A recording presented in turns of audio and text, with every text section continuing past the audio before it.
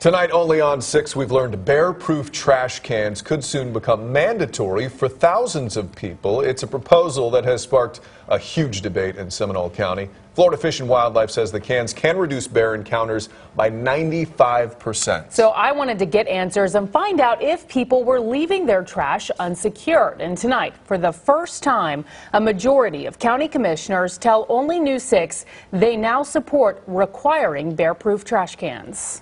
Homeowners in the epicenter of bear activity know all too well what can happen when their trash is left unsecured. You put the trash out and you wake up in the morning and then your trash is strung out all over the street and in the yard and drug down the road. But we wanted to know, how often does that really happen? There have been at least 3 reported bear attacks in Seminole County since 2012, including here in the gated Wingfield North subdivision. A woman walking her dog was mauled. So News 6 went to that area the night before trash pickup. Most did not have their garbage out. If they did, the majority were in bear-proof trash cans. But we still found a handful of homes with a potential bear buffet in full view. This is a serious problem, and everybody recognizes it. Seminole County Commissioner Lee Constantine is leading the fight for mandatory trash cans for about 24,000 homes and businesses west of I-4. He says the county has plenty of money in the Solid Waste Trust Fund to cover the cost. But he'd also support charging people in that area a fee, possibly as low as $1 a month. We know the solution.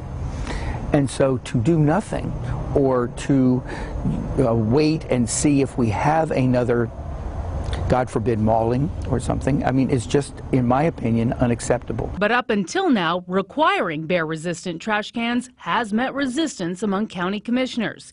Commissioner Constantine says it just takes one unsecured trash can to attract a bear, and even waiting until the morning to put it out doesn't always work. These are photos from a homeowner in Apopka who put her trash out at 6 a.m. If people put it out at 6 o'clock, what's also on the streets at around 6 o'clock until they pick up the garbage at 8 o'clock?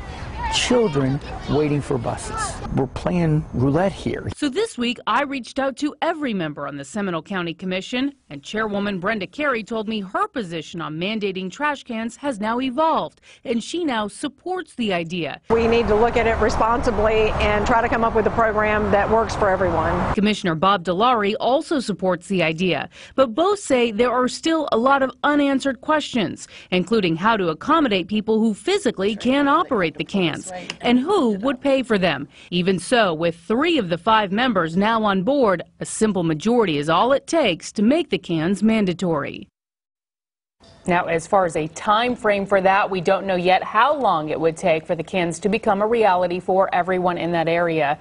Right now, the county is drafting an ordinance to fine people for leaving their trash unsecured. That should be up for a vote in December. It will likely be similar to what FWC already has in place. And Commissioner Constantine says that raises a whole host of other questions, like who will enforce it and what will that cost. By the way, I checked with FWC. They've only cited 1 person in Seminole County this year for leaving their garbage out and attracting bears. And you found more than that while you were out there. Yeah.